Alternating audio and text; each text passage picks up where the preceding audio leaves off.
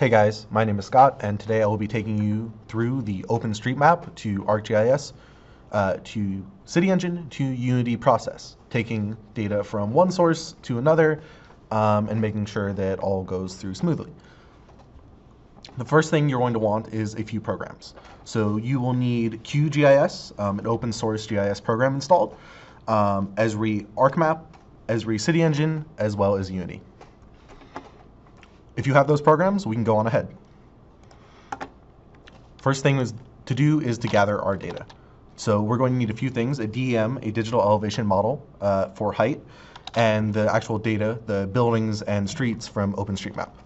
To get the DEM, we're going to be going to Cougar, which is the Cornell repository for GIS data, and select the DEM.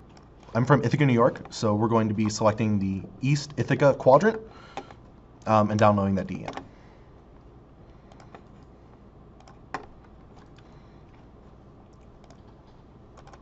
I'm going to create a folder for all the files that we're going to be putting in here today through this tutorial.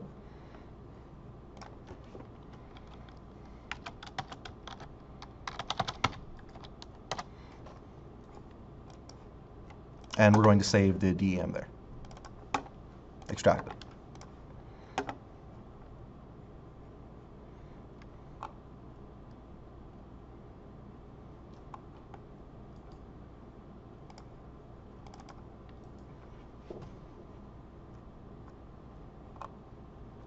So we're just going to save it here to the general folder and hit extract. So now that we have our digital elevation model, we're going to go to openstreetmap.org and download the polygons and as well as lines. So hit export, manually select a different area, and then select your quadrant.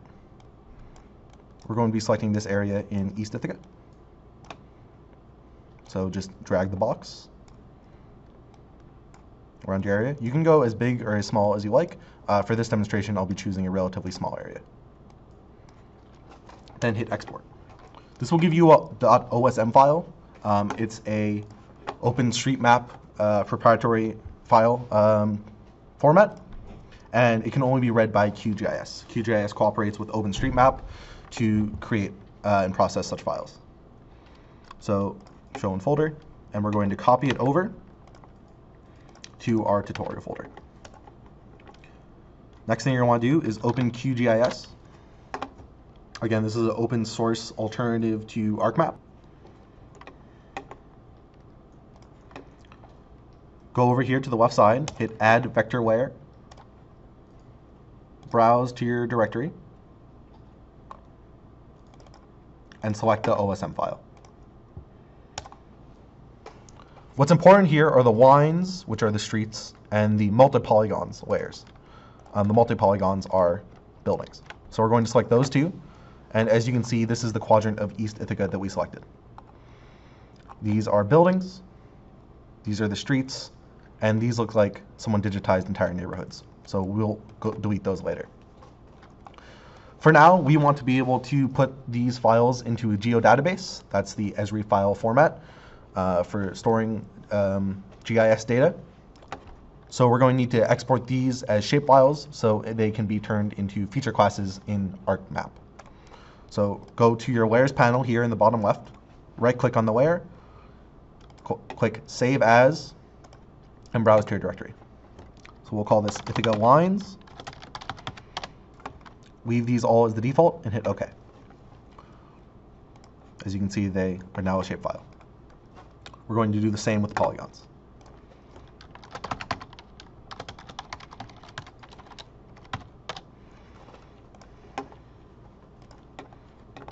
Now that these are in shapefile format, we can move over to ArcMap.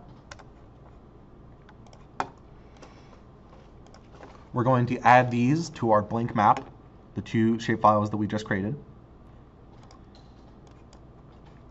There's our lines file, and here's our polygon file.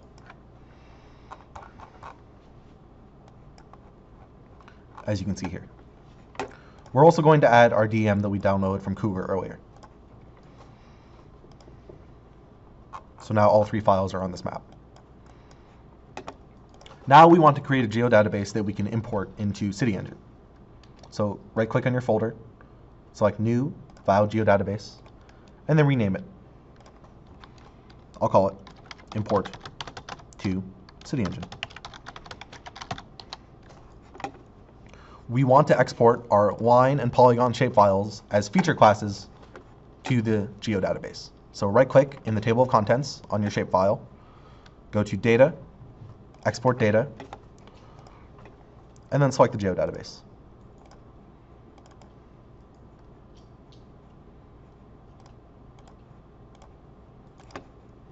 And rename your file to something else. I'll call it Ithaca Lines. Do the same for your polygon file.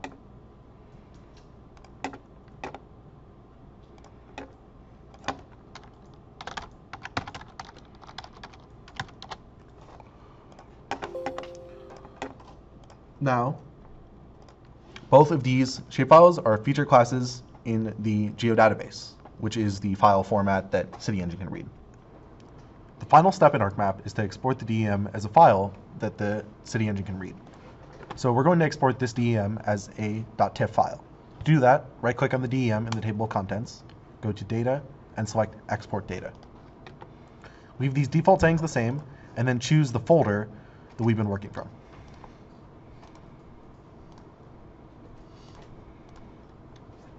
Rename the DEM, but make sure it has the .tiff extension.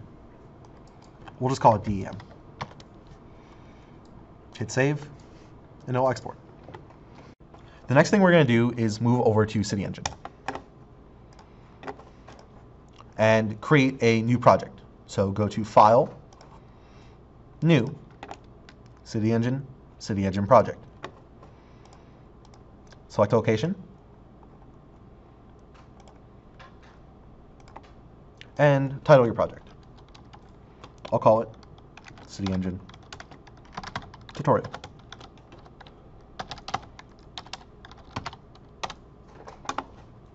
Now, it will appear in your navigator window in the bottom left-hand corner. It's created all of these files here. Now, right-click on Scene, hit New, CityEngine Scene. Scene 1.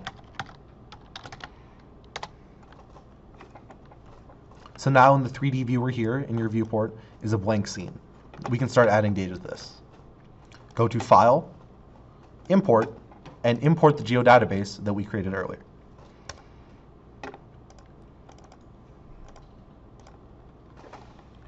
These gives you the option of what you want to select.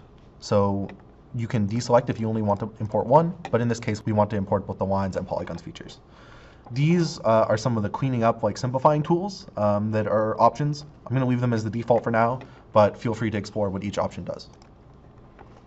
This gives us the option of choosing our coordinate system. It knows what coordinate system the data is already in, what it was downloaded in, UTM zone 18 north, so we're going to leave it at that.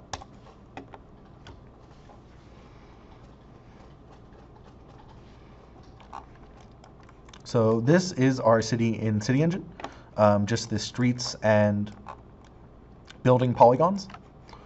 We're going to deselect blocks to give it a little bit of a cleaner look, as well as delete these neighborhood polygons. So now this should just be building footprints and streets. As you can see, the streets are not perfect by any means, and they need to be cleaned up. That can be done manually by deleting and then using the freehand street creation tool to redraw them from node to node. You can also try to use the graph simplification tool. So select your objects by right-clicking on it in the scene viewer and select Simplify Graph.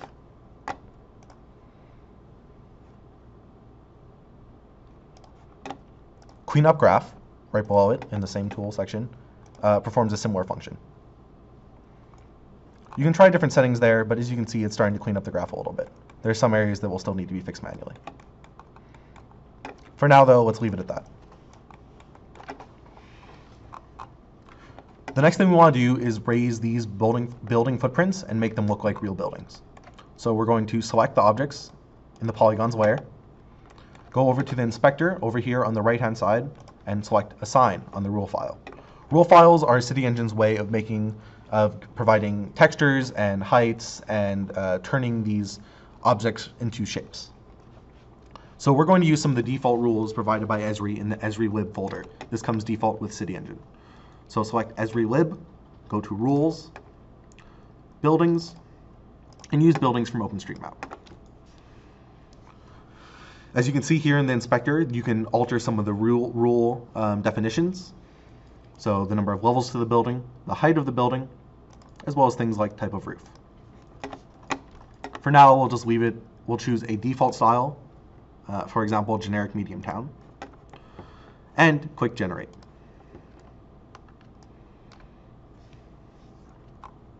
As you can see, we now have extruded the buildings and they have textures. These are pulled from OpenStreetMap, and they look okay. So we're going to want to do a similar thing on the streets. So select Objects on the streets, go over here in the inspector to the Rule File section, click Assign, go to the Esri lib, Rules, except this time go to Streets. For now, we'll choose the simple version, but you can explore the modern standard version as well. Now that we've assigned the rule file, again, click Generate. Now our streets as well have textures and have shapes, sidewalks, center lines. The last step before we import the CityEngine scene into Unity is to assign the height map.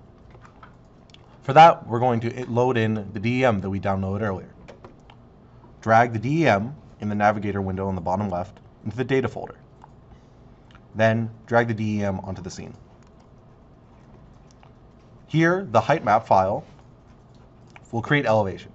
The texture file is what the height map will display as. This will be the place to assign aerial imagery if you were doing that. Leave these defaults the same and hit Finish.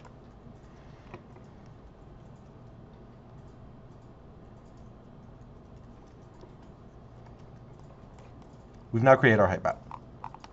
As you can see, it has some depth. What we now want to do is assign the lines and polygons to this terrain. To do that, right-click on the lines, hit Select Objects, go to the top up here, and hit Align Streets to Terrain. Use Project All, and choose the height map as the terrain DEM that we just made, and hit Finish. Do the same with the polygons layer. Except instead, go up here to Align Shapes to Terrain.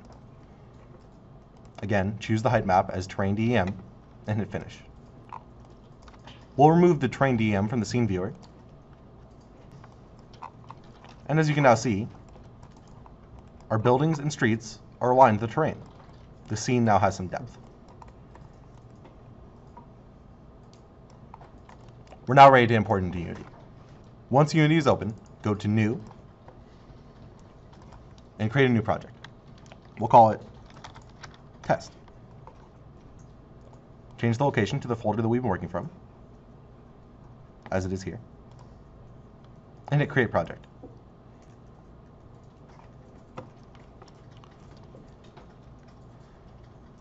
Now in this Unity window, create a couple folders. The first one is we're going to drop all of our models, so we'll call that Models. And the next one is for our scenes. So we'll call that Scenes. Within the Scenes folder, again, right-click, hit Create, and this time go to Scene. We'll call it City. We're now ready to import models from CityEngine. Now, select the objects you want to export to Unity. Go to File, Export Models, and choose the Wavefront OBJ option. For output path, choose the Models folder we just created in Unity.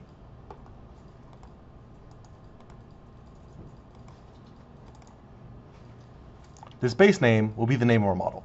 We can leave it as Scene 1. Hit Center to center the project in Unity, and hit Finish.